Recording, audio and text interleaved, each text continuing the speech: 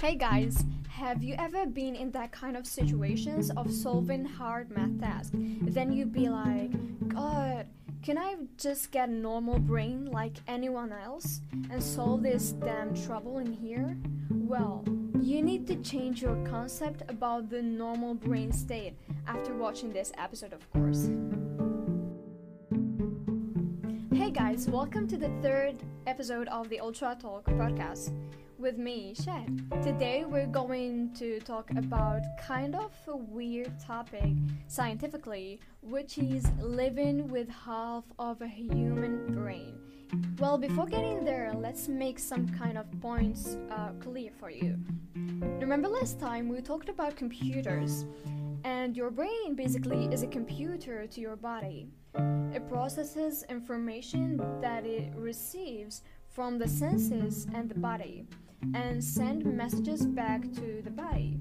But the brain can do much more than a machine can do. Humans think and experience emotions with their brain, and it's the root of human intelligence. One of the most dramatical surgical procedures still performed on a human patient is hemispherectomy, and don't try to pronounce it because it took me a whole week to do that, literally. And basically you can just know it as the removal or disabling of half of the human brain.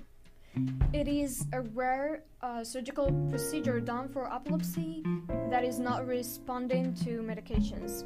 It is typically done in children and occasionally in adults. And these patients, the whole hemisphere is abnormal and responsible for causing seizures. When the right side of the brain is removed, the left side of the body is affected. Typically, this comes in a form of paralysis of the arm and often weakness in the leg. For children who have had strokes prior to the surgery, many come out as they went in, and the surgery takes about 6 hours, approximately.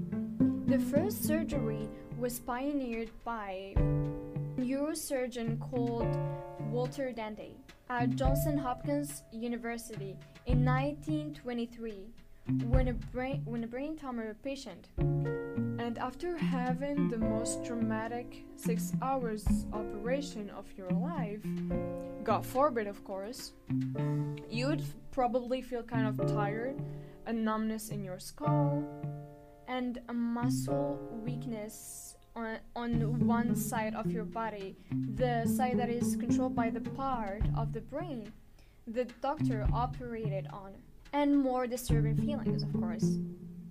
Do you want to know someone who went through that surgery and become a normal person? There's this kind of girl, her name is Judy, and you can check her story on the BBC YouTube channel. As a kid, her mom noticed that Judy was constantly falling to the left, so always there were someone from her family that had to catch her that side of hers. Judy had kind of a rare condition called Rasmussen encephalitis, and the only treatment was to take half of the inflected side of it, and she would define her life after that kind of dramatical surgery as a well-functioning life. And guess what? She's married now, and she can walk too. The procedures might be dramatical, but life after it might be as well functioning as if the procedures actually never happened. Of course, with some courage and will to live a better life. As remarkable as it is that there are individuals who can live with half a brain, sometimes a very small brain lesion like a stroke or traumatic brain injury can have devastating effects. Thank you for watching. Don't forget to check the ExtraTalk podcast and the Algerian Black Pearl social media platforms. See you next week, same time, same day.